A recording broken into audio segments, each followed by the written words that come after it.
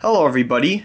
Today I'm going to show you how many watts your 100 watt incandescent bulb takes when it is being dimmed.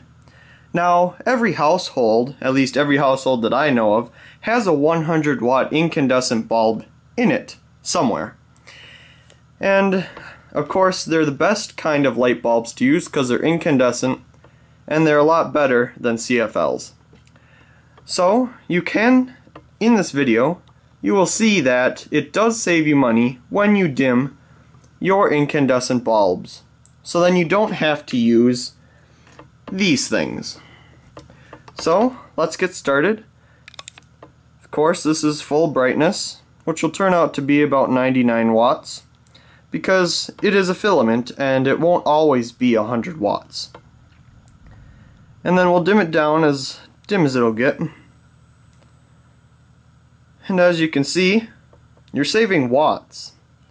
And to me it looks like about a 15 watt bulb. Actually a 7.5 watt bulb, but it's taking 18 some watts. And we'll just brighten it up a little bit to around a 40 watt bulb. A little bit more to around a 60 watt bulb. A little bit more to around a 75 watt bulb, which should be somewhere around here, and a little bit more, and of course you're all the way at full brightness. Now I know that this is a simple video, but I just thought I'd make it.